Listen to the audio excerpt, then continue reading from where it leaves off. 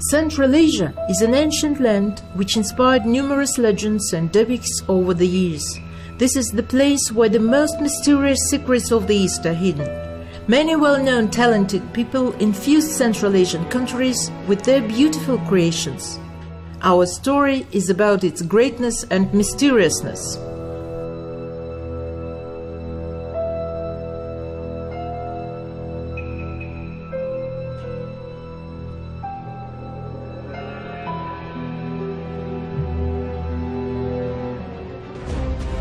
The information about the Ephtalit State, which survived to our days, is quite complicated and controversial. Who are they, mysterious mighty Ephthalites who created a great empire in Central Asia? You will learn about it from the next episode of the documentary series.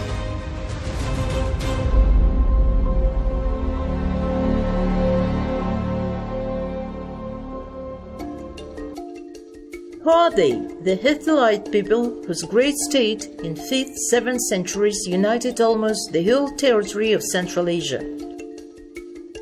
Nowadays, almost all modern scientists and reference books know that the Ephthalites were bellicose nomadic tribes who founded a great empire in Central Asia. Its borders were stretched from the Caspian Sea to Kashgar and from the Aral Sea to India. A powerful union of these tribes invaded Iran and northwestern India in 5th, 6th centuries and established a state which included Middle Asia, Afghanistan, part of northern India and eastern Iran. These facts are universally recognized in the scientific world, but the origin of these people is still being argued about. Существуют две диаметрально противоположные точки зрения. There are two radically opposite points of view. Some scientists are proving the Turkic origin of the Ephthalites and derive them from Central Asia. Others are certain that they are indigenous people of Hindu Kush Valley and descend from Iranian people.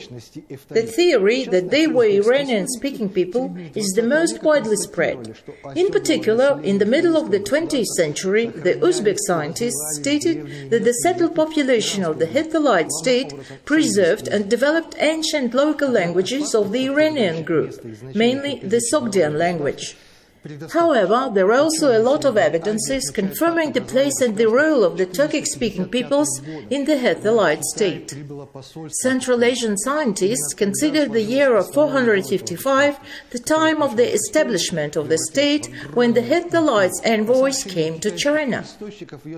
Exactly at that time, the core of that power had been already formed, and by the beginning of the 6th century it became a great empire.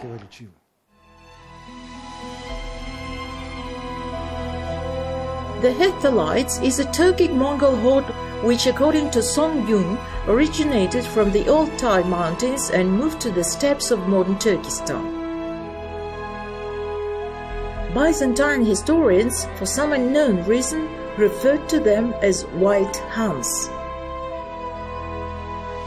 In the second quarter of the 5th century, the Ephthalites gained strength and spread their power to the west. From the upper reaches of the Yıldız to northwest from Karashar, then from the river Li to the Lake Balhash, the basin of the Lake Isikul, the steppes of Chu and Talas, and the Sırdarya River valley to the Aral Sea. According to some sources, one of the headquarters of the Ephthalites, Khan, was located near Talas. In 440, they occupied Sogdiana or Mawaranar and probably Bal, Bactria or Turkestan as well.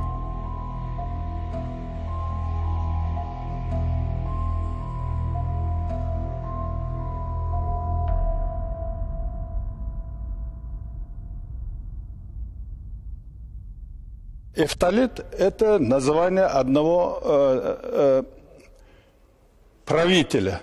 То есть его в китайских источниках называется фамилия. Тогда у тюрков не было фамилии. Ephtalit was the name of a ruler, but in Chinese sources they use it as a surname. But at that time, the Turks didn't have surnames. Thus, we can presume that Ephtalit was his name. The Chinese spelling was Yada, Yeda, Ida, Itan, Yedan, written by different hieroglyphs. Until you figure it out, you could be confused and think that these terms are the names of different tribes or kingdoms. But in reality, they were different names of one kingdom. This country was a great state in the 5th century already. The kingdom included the great part of eastern Turkestan, modern Xinjiang Uyghur Autonomous Region. But before it, the state underwent a long process of development and unification. Входили в состав этого государства. Но до этого это государство прошел длительный процесс развития и объединения. Even in peaceful times, no one was able to look at or even hear about Ephtalit without awe or fear, let alone openly wage a war against him. Lazar Parpetsi, Armenian historian, 5th century.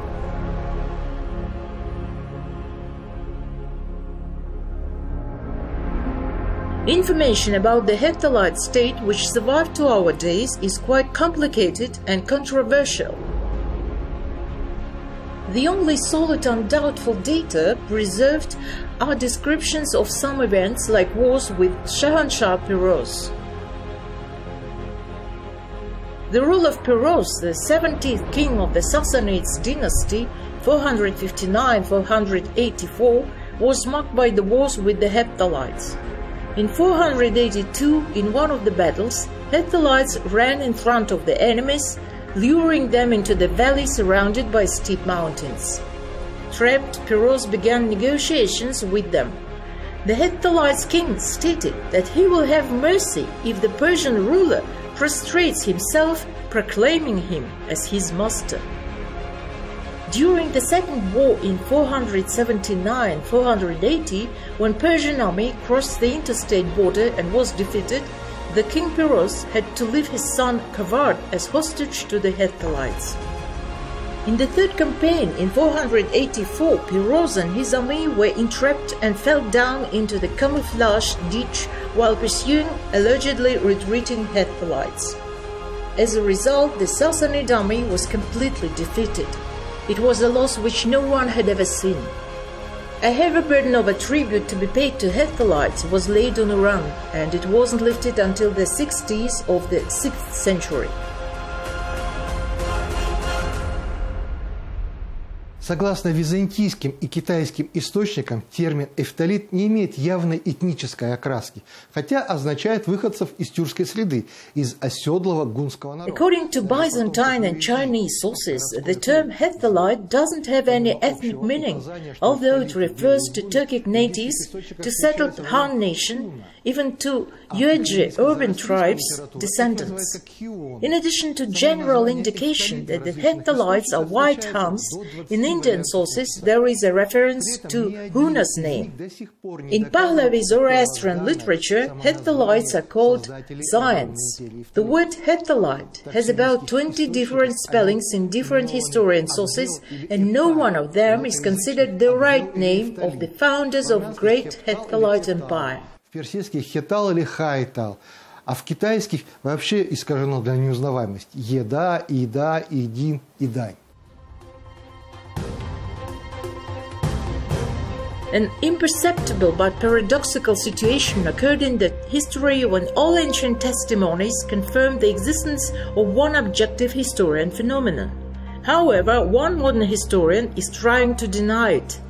For example, ancient sources claim that the so-called Ephthalites had the Turkic origin, but modern science loudly insists on referring to them as Iranian-speaking nations. Didn't the Chinese sources indicate that the Ephthalites were the branch of Turkic tribes?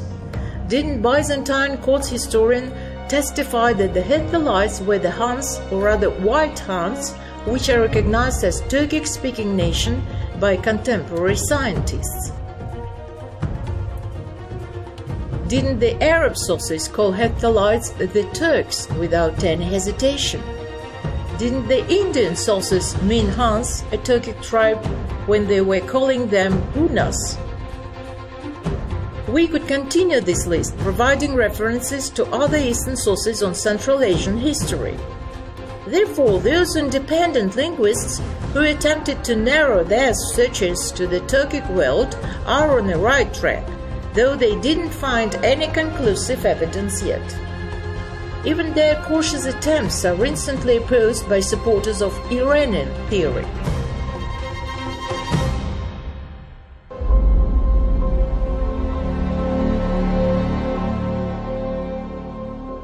Эфталиты – это хиониды. Хиони – это кочевники, которые во Весте упоминаются. Они называются хунами, и слово хун тоже в корне это от слова хион, авискисты хион. Это кочевники, тури. The Ephthalites are the Hainites, the Heions. They are nomads who are mentioned in Avesta. They called them the Huns. The word Hun originated from the Avestan word iron. They were the nomads, Tus. The Ephthalites arrived together with the Kushans, but stayed in Badakhshan. In the 4th and mainly in the 6th century, they conquered many territories, almost the whole eastern part of the Kushan Empire. They also conquered the Central Asia, but some Kushans continued to live in the Indian part before the Arabs' invasion. The Ephthalites had fair and red complexion. Images of the Ephthalites from Chaganan, Haisa, have been preserved on the painted walls of Afrasiab. There were disputes about the Turkic origin of the Ephthalites. Some researchers claim that the Kushans are also Turks, but linguistic and anthropological materials deny it because they were people of the Caucasian race type. They have nothing to do with the Turks. Neither their language nor anthropology had any relevance to the Turks. On the cover of Bobojan Gafur's book, there are images of two Ephthalites. One has a red complexion, the other white. These are the pictures from Afrasiab's wall. Representatives, kings from the Haisa Valley, from Chaganan, were depicted on it. Отрицает, потому что это были европоидные люди. Они никаких тюрков, никаких отношений ни по языку, ни по антропологии не относились. Поэтому вот на обложке книги Бабаджан Гафурова вот эти два эфталита, один с красным лицом, другой с белым лицом изображений. А это стены живописи Афрасиаба. Там, значит, представители, это царки из Кисарской долины, Чаганяна. The Ephthalites are of the stock of the Huns in fact as well as in name. However, they do not mingle with any of the Huns known to us, for they occupy land neither adjoining nor even very near to them. They are not nomads, but for a long time have been established in a goodly land. They are the only ones among the Huns who have white bodies and countenances which are not ugly. Their manner of living is unlike that of their kinsmen, nor do they live a savage life as they do. But they are ruled by one king, and since they possess a lawful constitution, they observe right and justice in their dealings both with one another and with their neighbors, in no degree less than the Romans and the Persians. Procopius of Caesarea. The Ephthalites strengthened their position on both sides of Hindu Kush in Bactria and Kabul.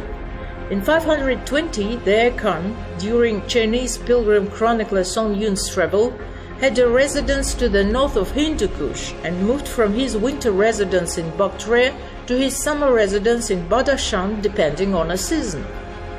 In Kabul, in old Greek Buddhist provinces Kapika and Gandhara, the minor Ephthalites leader, Tigin, heir of the dynasty whose second king ruled in 520, was settled down.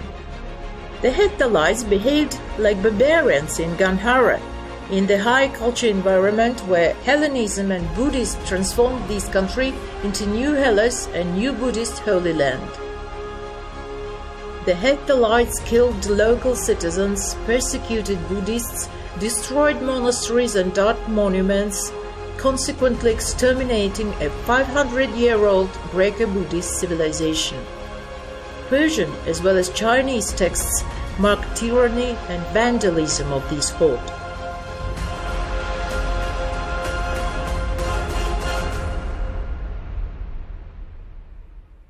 Из Кабула эфталиты зорко следили за богатствами Индии. The Ephthalites kept a close eye on India's wealth. Having been opposed by the Indian Emperor Skandagupta, they were waiting for a chance which came after the monarch's death in 470. The Indian Empire declined probably to the division into two branches of Gupta dynasty. The first, represented by Buddhagupta 476–494 and Bhanugupta 499–543, ruled in Malwa. The second, represented by Puragupta and Narasimhagupta, ruled in Bihar and Bengal. Due to weakening of Gupta's power, the Ephthalites started to raid India. The Ephthalites Khan, who was the leader of the invasions and whom the Indians called Toraman, died in 502, wasn't the Khan of all Ephthalites. The latter lived to north of Hindu Kush, in Bactria and Badakhshan, as we've already mentioned. The leader of the campaign was minor prince or Tigin of Kabul to be exact. 3 inscriptions containing information about this commander, discovered in Kura, northwest of Punjab, Gwalior and Iran, prove that he conquered not only the Indus basin but Malwa as well. His coinage duplicates the coinage of his contemporary, the Indian Emperor Buddhagupta. Toramana's son and successor Mihirakula, who is known to his spiritual Indian name in Sanskrit Sunny Race, and who ruled his horde from 502 to 530, was a real Attila for India.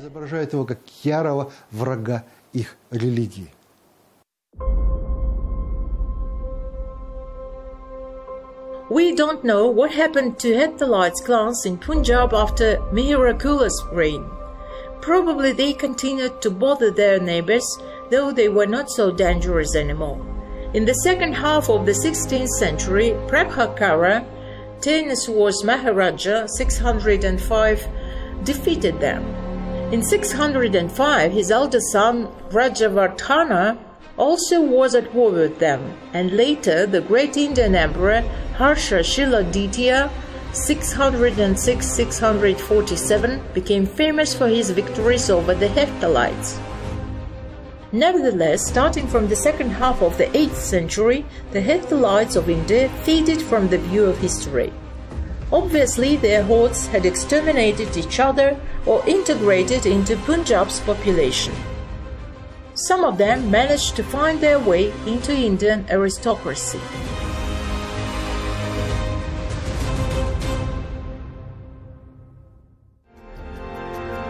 They don't follow the Buddhist precepts and worship many deities. They kill living creatures and eat meat rare. Chinese sources. After the year of 462, Kashgar's envoys ceased to visit the Wu Empire, as well as Hutan's envoys after 467. In 479, the Ephthalites conquered Tufan region, and in 490–497, Urumqi. In 495, they defeated southern Telugs as well as northern Telugs in 496. So, by the beginning of the 6th century AD, the Ephthalites governed over the most part of eastern Turkestan. In Beishi it is said, Kangu, Hotan, Chalet, Ansi, and up to 30 other small counties in western lands depend on Yeda's ruler.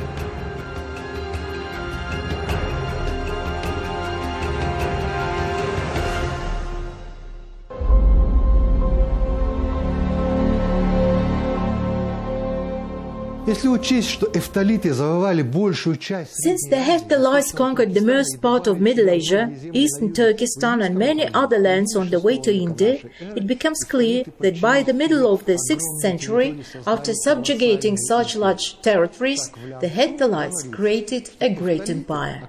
The Liang-Chu reported that after strengthening their positions, the Ephthalites conquered the neighboring states: Borsi, Persia, Gibin, North India, Yangtze, Karashar, Gutsi, Kucha, Shile, Kashgar, Gumo, Aksu, Yutian, Khotan, and others. The lands of these states stretched for more than 1,000 li. By the second half of the 6th century AD, a new state association, the Turkic Khaganate, was emerging. It played a significant role in the history of Central Asia. The Turkic Khagan, Bumin, waged a war against Juans, who ruled over Turks in that period. As a result of the Western campaign in 554, which was headed by Bumin's younger brother, who had the title of Yavgu Istemi Khagan, the Turks subjugated the whole central Kazakhstan, Semirechye, and Khorasan in only 1.5 years. In 555, they reached the Aral Sea and the borders of the Ephtalit State. To fight against the Ephthalites, the Turks needed military force and time. They didn't want to win quickly, so they sent their envoys to Iran. Why did they choose Iran as an ally? Because the Iranian Shah Pervez lost the battle to the Ephthalites. Thus, the Iranians were their vassals who paid tribute to them. The Turks were aware of it and made a proposal to form an alliance against the Ephthalites, and Iran agreed. So, in 562-564, the Allied military forces defeated the Ephthalites. Now the Turks' lands were expanded to Amudarya. Iran got independence. They don't live in cities. Their rulers usually stay in nomadic camps in felt tents. For the king, they erect a large square tent and pull wool carpets around it.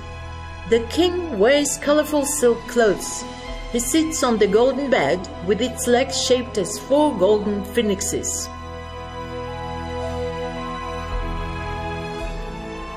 Song Yung, Chinese pilgrim chronicler.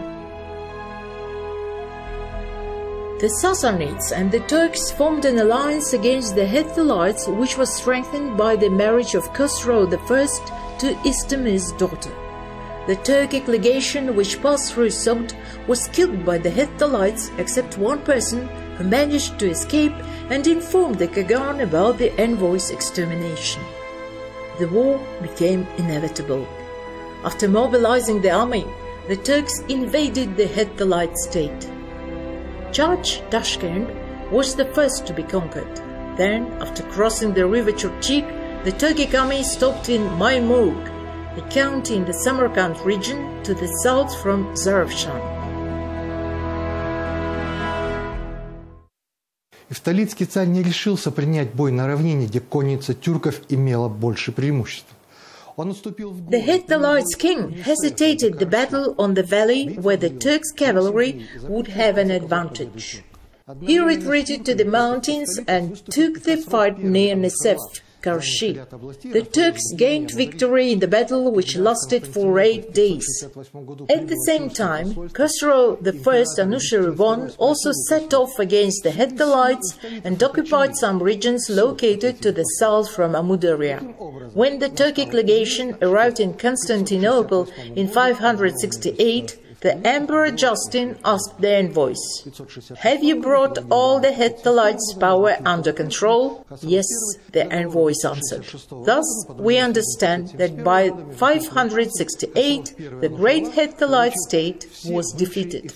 According to the treaty between Turks and Persians signed in year 566 or 571 according to other data, Khosrow I Anushirvan acquired former Ephthalites' lands to the south from Amudarya: Sind, Bost, Arohaji, Arakosi, Zabulistan, Dadistan, Kabulistan, and hereditary piece of land of the Ephthalites king Faganesh, Chegarnen. The Turks got Sogdiana, Shash, Fergana, and eastern Turkestan. Типичный пример для империи.